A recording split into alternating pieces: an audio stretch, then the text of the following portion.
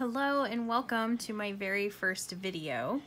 I am going to be working on my classic happy planner today, doing the March monthly spread for 2021.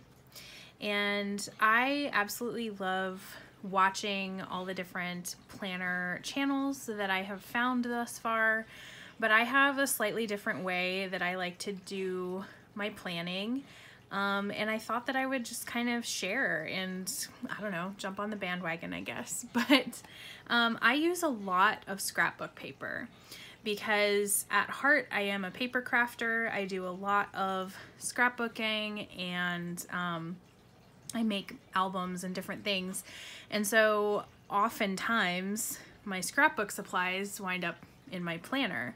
And I have some leftover like scraps from an album I did last year for spring, and I was looking at these purples and how it matches my Stargazer for this month, and I thought that it would be fun to make something. So I'm going to first of all take some of these and fussy cut them out, and then I will come back and we'll kind of decorate. So stick around.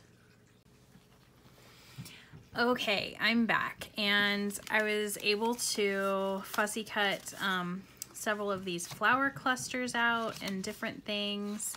This scrapbook paper is from a collection that came out in 2019, I believe. It's BoBunny, and I will look up the name of it. I'm not sure if you can still get it, but you might be able to find it on the second market. And then one of the things that I also found was this quote that I think will be super cute in the spread. So I will get started putting this all out. So I am gonna try doing a voiceover and we'll see how that goes. What do you guys prefer? Do you prefer just music and like maybe some commentary if I have something to say, or would you prefer like more of a narration? Let me know in the comments or over on Instagram, wherever. So what I'm doing right now is just taking the different pieces of the paper that I have fussy cut out of the original sheet of paper, and fussy cutting just means that you're cutting relatively close right around the design that you want out of a bigger piece of paper. And one of the tips that I like to use is I like to give myself a little bit of a margin around the design that I'm cutting out, and I try to go for about a quarter or an eighth of an inch.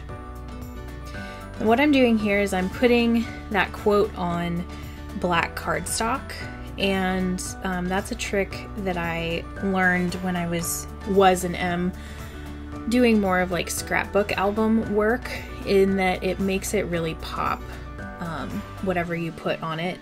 Putting it on opposite color cardstock makes it just really pop in a very nice way. So I sometimes will do that on my planner spreads because, you know, why not?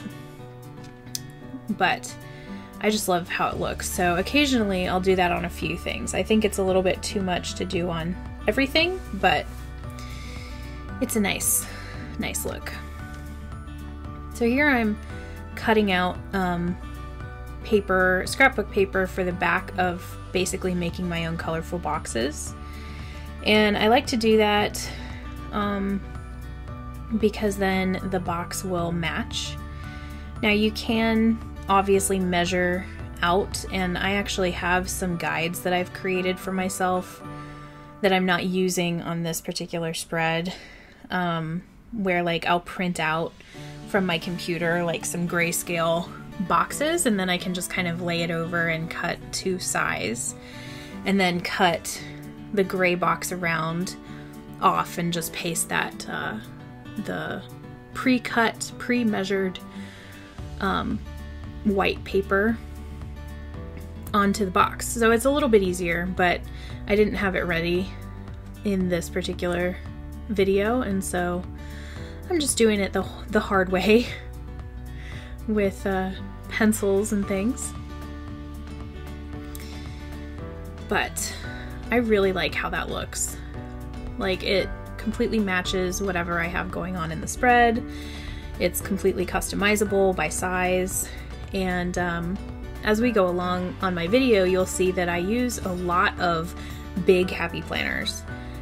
It's my primary everything that I do in my catch-all and my work. I actually have multiple businesses, so I have multiple business planners, but I have a just do a lot in the big happy planner size. And one of the things that I've found is that if you're depending on happy planner stickers, they just don't really make a lot of stickers or boxes for the big.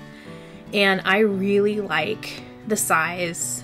I like the box that you use to match the size of the grid in the planner. And I know that you totally don't have to do it that way, and you can fill it up with decoration and stuff like that. But for me, I don't know, it's an aesthetic thing that I really like. And so I just kind of taught myself how to make my own boxes this way for my big, and then I liked the coordination power of using the same kind of paper or a very similar color. And so I just kind of tend to do that in my classic sometimes as well. Not every time. Sometimes I'll use regular happy planner stickers, but you know, it's just fun, and if I have the time and am feeling inspired, then I like to whip them out because they're really pretty in my opinion. And I don't know if you guys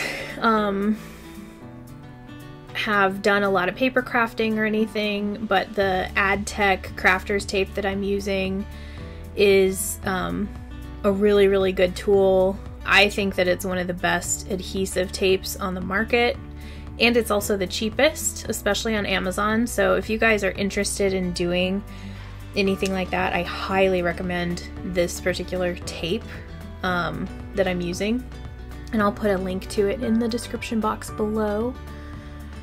They're just, if you buy the one applicator and then the refills, it is just incredibly inexpensive for the market and all the other brands. So anyway, that's my plug. Sorry, I'm just very passionate about my craft tape.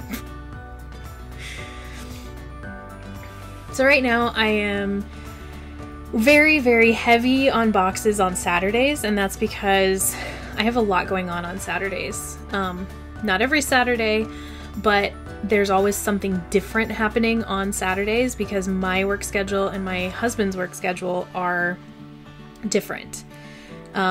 He works every other Saturday, so then I do stuff for my businesses on every other Saturday.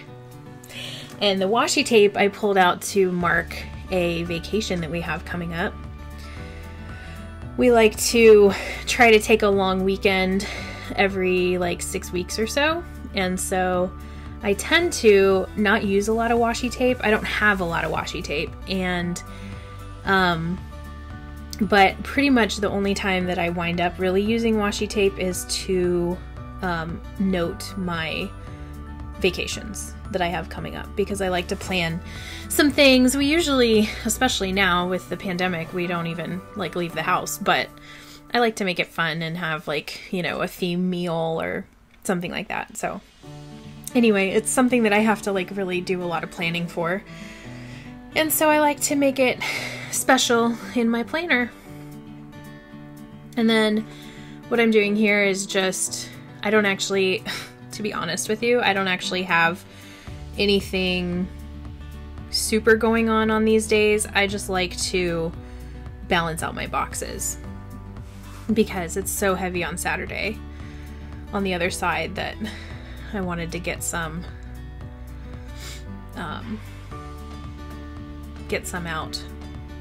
put out on the other side. So the one thing with this craft tape is if you're careful and you don't stick it down too hard, you can peel up the paper and re-center it if you need to, which is very handy.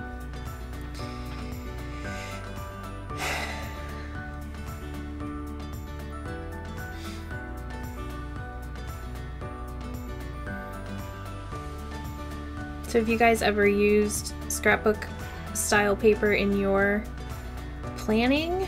And if you have, how? I would be very interested to know. And yeah, I just love the look of this, and the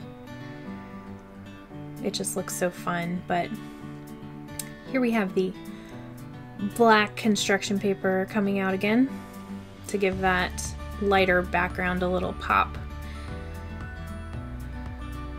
Yeah, I just love that. I would not advise going overboard with the black construction paper because less is more, but doing a couple of them in, you know, on a page is, it just is so great, and it really pops. And if you're hearing like creaking behind me, it's one of my cats. I have 9 of them, and so it is hard for me to do anything without them getting involved. So you're going to be hearing and seeing a lot from them over this channel. This is the creative process happening. I have this one piece that I cut out and I don't want to waste it, so where is it going to go?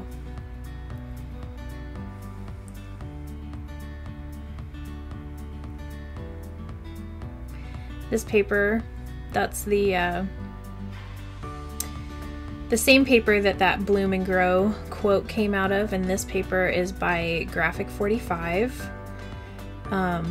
the company, and it's from the Flutter collection, which I absolutely love. This paper is just gorgeous. I think I have like 6 or 8 sheets of it that I bought, because when I find paper that I love, especially that has a lot of quotes on it, I just buy as much as I can and I use it all the time.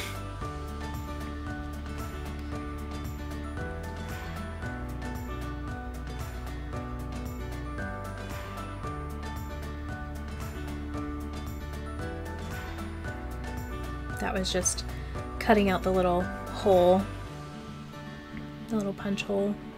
Because I find that if you just have like one little tiny piece, like it's sometimes easier to just use scissors and cut it out than to get the whole punch out.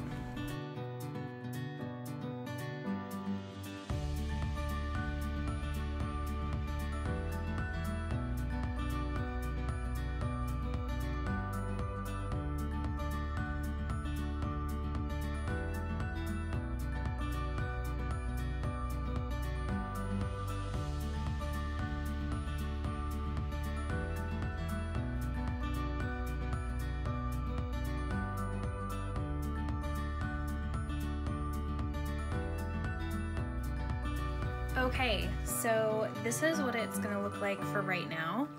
I have a few things that are like tentative that these boxes represent, and I don't want to write them in yet, but also I kind of like to just have balanced boxes going on. And then as the month goes along, I will either pre-cut out some of these kind of boxes, or I will just have this collection of paper available in a drawer next to my planning area, so that when new things come up, I make new boxes that match these.